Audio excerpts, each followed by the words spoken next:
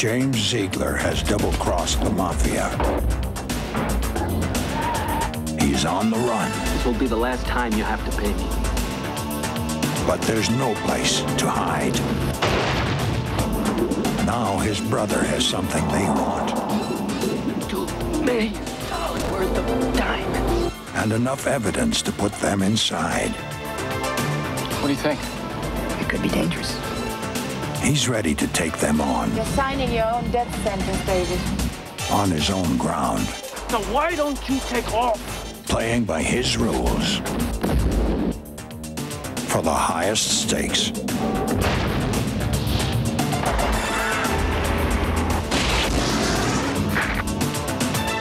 What started as blackmail